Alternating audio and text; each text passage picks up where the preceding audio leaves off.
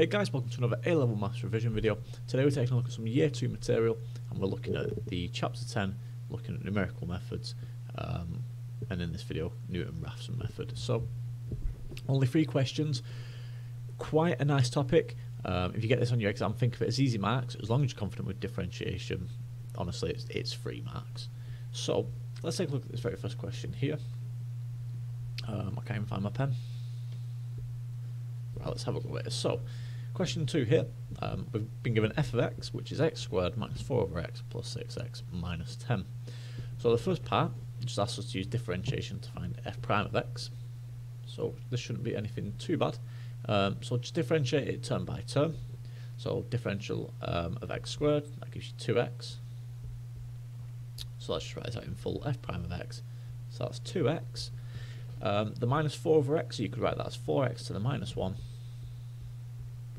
And take the derivative of this. So the minus will come to the front, but because it's minus 4 over x, so it should be minus 4x to the minus 1. The minus 1 will come to the front, so become positive, and this will become minus 2. So subtracting 1 off the minus 1. So that will be minus 4x to the minus 2. Positive 4x to the minus 2. I'm just going to write it as 4 over x squared. Okay. The 6x, well, the derivative of 6x is just 6, and then this minus 10 will just become 0. Okay, so that's just our f prime of x there for 2 marks, so really easy to get us started. And then part B, this is where we apply the Newton Raphson method. So we're doing it basically for one iteration here to obtain the second approximation of alpha. So the idea here is you're essentially looking to find a root, so a solution to this equation f of x equals 0 in this given interval, so between minus 0.4 to minus 0.3. So we're told we're going to take x equals minus 0.4. So the first iteration, the first term in this iteration, we're going to take as minus 0.4. So we need to apply the formula here. So the formula, remember, is just xn plus 1. So this is how you get the next term. It's going to be equal to xn, so the previous term, minus f of xn divided by f prime of xn. So all we've got to do is apply that for our question here. So we want x1, so that would be n equals 0 here. So what we're going to do is just going to use x0 as our previous term. So x0 minus 0.4 minus, so f xn, so what we're looking for here is f of minus 0.4. So what we'll do is we'll just round down here at the left. So f of minus 0.4. So all you need to do here is sub f of minus 0.4 into this f of x here. So just put minus 0.4 in here. So minus 0.4 squared minus 4 over minus 0.4, so on and so on. So if you do this correctly, what you should get here is minus 2.24 for f of minus 0.4. And we also need to do this with f prime here, because it's f prime of xn, and xn for our question is this x0 here. So f prime of minus 0.4, what would that give us? Well, all we're going to do is sub minus 0.4 into our f prime here. So 2 lots of minus 0.4 plus 4 divided by minus 0.4 squared, and then add 6.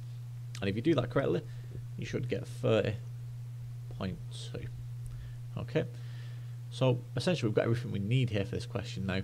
We just need to plug everything in. So it's minus 0.4 minus, so I'll just put it in a bracket so we can see it nice and clearly. So it's minus 2.24 divided by f prime of xn, which is this here, so 30.2. So because this is minus of a minus here, obviously just be careful that you will be adding it on. But put this on your calculator and then do minus 0.4 minus the result of this. And what you should get here to 3 decimal places is minus 0.326. Okay. A bit of kind of logical thinking here.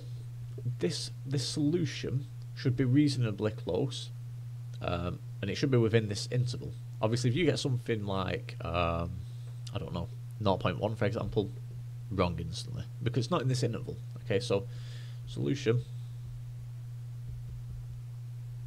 must lie between minus 0.4 and minus 0.3. Sometimes you will be asked to verify that, so that's another part of this topic that you can be asked to show. But just as a bit of kind of logical thinking, if the answer lies without that, outside that interval there, something's gone wrong. But that's our answer there to 3 decimal places. Moving on to the second question here. Again, very similar. The main idea with this one is in part A, we're going to show that the root does lie within this interval. Part B, again, very similar, finding the derivative. And then part C, just applying the procedure to get the approximation. So, I think for part A, just to kind of, send this point home about the root line in the interval, a sketch might kind of work best. So, the idea I'm trying to illustrate here is if this is my f of x here, like this, I've got this point here, that would be A, and this would be B. Okay, so my interval is AB. So for example, this point here at A would be negative, we're below the x-axis, and this point B here would be positive, okay, because we're above the x-axis. So the idea here is, if you've got your f of x, this is my f of x here, we know a root must lie within this interval AB, because between A and B we have a sign change. So for example here, that would be where my root occurs, that would be my alpha. Okay, so that's what we need to kind of demonstrate here now. So what we're going to do is take our interval, so 3.4, 3.5, substitute them into f of x, and what we should obtain is one of them's negative, one's positive. If you don't get that, then you need to double check it, put your numbers back in, you should get one positive, one's negative. So if we do that, so part A here, consider both points,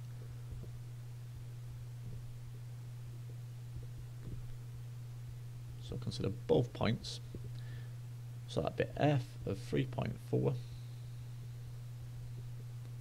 that's equal now to ln of 3 times 3.4 minus 4 minus 3.4 squared, and then plus 10. Plug this into your calculator, and what do we get? So we get 0.265, 45, blah blah blah. Okay, so that one's positive. So what we're hoping for now is that when we do f 3.5 here, this one comes out negative. If it doesn't, then we're in trouble.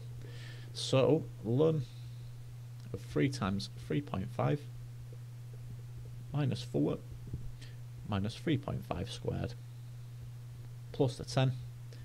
Put this on your calculator. What you should get here is minus 0.378, so on and so on. Okay, so this is exactly what we needed to show. One's negative, one's positive. So we just need to kind of summarize this here, because let's show that question. So let's just try and summarize this for the examiner. So that is a change.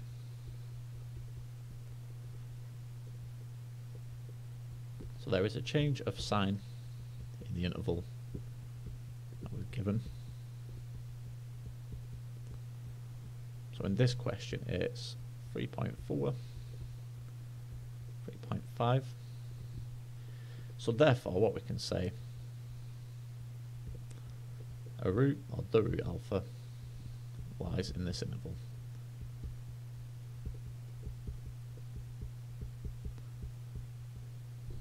Okay, so that's part A done there. So you don't need to draw a graph or anything like that, but just to kind of help illustrate the problem at hand. So part B, again, another quite nice, easy one, just finding the derivative. So finding f prime of x. So if f of x is this here, we just need to differentiate it term by term again. So the differential of ln 3x minus 4, well, what would be the derivative of the bracket? So 3x minus 4, that'd just be 3. So our derivative is 3 over the bracket 3x minus 4. Okay, because obviously the differential is this here, the 3. So that works. Differential of x squared, that's minus 2x. And then differentiate 10, we're going to get a 0, right? So everything so far there, that gives us f prime of x. Okay, so that's f prime of x. And then finally for part C here, we just need to apply the Newton Raphson method. So we've got f prime of x, which we're going to need for the formula. But what I'm going to do first is I'm going to work out f of 3.4, f prime of 3.4, and then we've done the question. Now don't forget, we've already done f of 3.4, we did that in part A. So that gave us 0.2645. So that was f of 3.4. F prime of 3.4, we need to work this out as well. So that's going to be 3 divided by 3 times 3.4 minus 4, and then minus 2 lots of this. So if you plug this into your calculator, what you should get is minus 6.3161. Okay, so essentially we've got everything we need now for this question. We just need to apply the method. And don't forget, our first approximation here, x0, is 3.4. So plugging all that in now, we want x1, the next term, which is going to be the previous term, 3.4, minus f of the previous term divided by f prime of the previous term. So it's going to look something like this.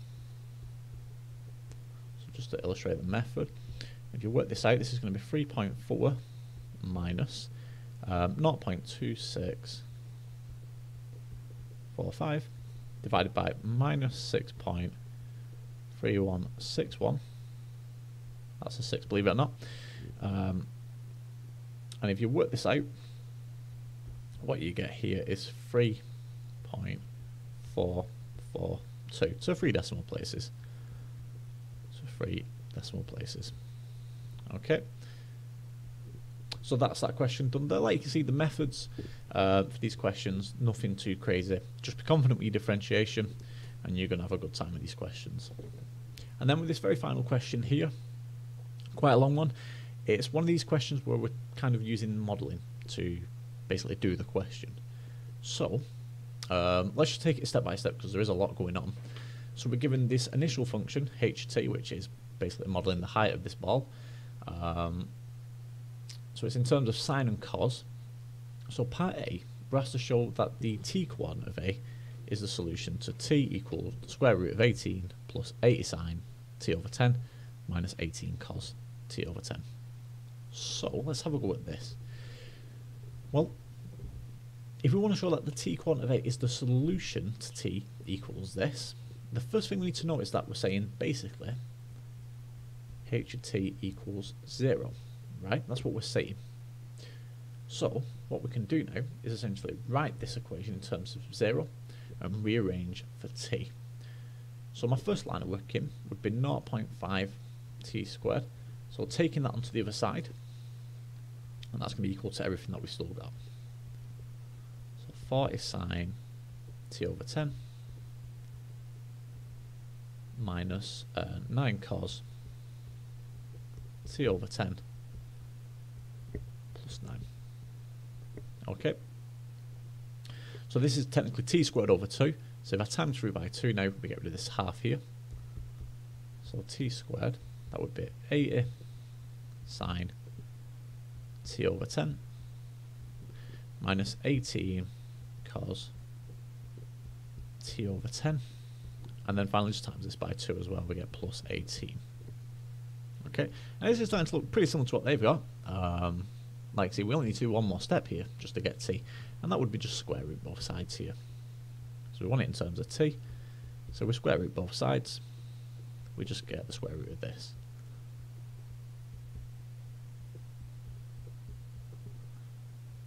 Minus 18 cos, and then finally plus the 18. So they've done it kind of backwards to how I've done it here, but it doesn't matter, we've shown basically the same thing. So that's as required. Part B here, so we're told t0 is equal to 8. We want to find the values of t1, t2, t3 and t4 using this iterative formula. So for these questions we're using an iterative formula. Can't say that word, quite difficult. You need to use graphical calculator. You can do it by hand, but I just would not recommend it because it's a massive time sink. So if you use your calculator, the way to do it, so is what you do is you put the first digit in, or your first initial value, which is 8. So put 8 into your screen, and then press equals. So you just press in 8 and then equals. And then what you need to do, so what this has done is it's stored 8 in the memory essentially. So what you can do then is write this as the square root of 80 sine answer. So where there's a t, that's what we're replacing with 8. So we write that as answer. So that's what your calculator stores it as the answer. So answer divided by 10 minus 18 cos of, you guessed it, answer again, over 10 plus 18. Obviously I need to take the square root of the full thing, like so. So I know it's a bit messy, but hopefully you can still follow along. And then once you press enter, what that's give you is t1. So if you do this correctly, what you should get is t1 equals 7.928. To 3 decimal places, don't forget. Press enter again. Make sure you haven't pressed anything else on the screen, just press enter again. That'll give you your t2 then. So t2, 7.896. t3, press enter again. You get 7.882. And then finally press enter one more time, you get t4, which is 7.876. Okay. And that's it. So that's all you actually have to do for part B there. Obviously just make sure you round them all the same here. But that's it. So no more work other than that. You can do it by hand, but I definitely don't recommend it. Part C here, we're just finding the derivative of ht. So just making sure you're confident with differentiating your trig functions. So C here. So ht is this top function here. So if we differentiate this, so remember we need to take the differential of the bracket, so the t over 10, which is essentially 1 over 10t. Well, what would that be? Well, that'll just give us 1 over 10. So you take that to the front, so it's 40 times 1 over 10, or essentially 40 divided by 10. So what that gives us then, for h prime of t, is 4, and then obviously the differential sign would be cos. So we get 4 cos t over 10. What am I about? T over 10. Okay, 4 cos t over 10. Do the same now with the minus 9 cos. So again, the 1 over 10 will come to the front, so it would be minus 9 over 10. But just be careful, if you differentiate cos, we'd get minus sign, so minus sign, it'll become positive, so it's plus 9 over 10. So 9 over 10 sine t over 10 as well. And then finally, the minus 0.5t squared, if you differentiate that, you'll just get minus t there. Okay, the plus 9 will just become 0. So that's our h prime of t. Part D then, so now we're applying the Newton Raphson method to obtain a second approximation for the time when the height of the ball is 0. So we're told 8 is our first approximation, so x0 is equal to 8. So all we need to do now is work out h of 8 and then h prime of 8. So if we do that, so h of 8, that's basically using the first function that we denoted, so that's 40 sine, where t is 8, so 40 sine 8 over 10 minus 9 cos 8 over 10 minus 32, because obviously minus a half of t squared, so 64 divided by 2, that'll give you minus 32 plus 9. Put this on your calculator, write in what you get, and you get minus 0.5761. Then we need to work out h prime of 8. What would that give us? Well, that's going to be 4 cos, so using this here, just substitute t equals 8 in. So 4 cos 8 over 10 plus 9 over 10 sine 8 over 10, and then finally minus t, where t is 8, so minus 8. Again, just evaluate this on your calculator, and what you should get is minus 4.5676. So we've got h of 8, we've got h prime of 8. So now, all we need to do is use the formula for the Newton Raphson. So our next term, x1, is equal to the previous term, 8, minus h of the previous term. So let me try it out in full. So that's what we're going to do here. Okay, that's going to be 8 minus minus 0.5761 divided by h prime of 8, which is this here. I can't write. There we go. So now just plug all this into your calculator, and what you should get here is 7.874. So that's the 3 decimal places as required. Okay, so to 3 decimal places. So that's the end of part D there. And then finally part E here, which asks to suggest an improvement to the range of validity of the model. So essentially, can you make a common sense comment about the model? So take a look at your kind of graph here. This might give you a bit of an idea. One sensible suggestion would just be to simply restrict. So simply restrict the range of validity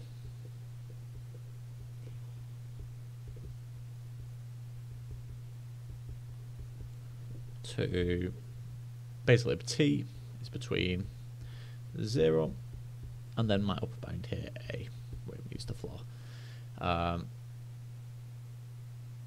So yeah, so there we go. So that's the end of that question there, and it brings us to the end of this video. I hope it's helped.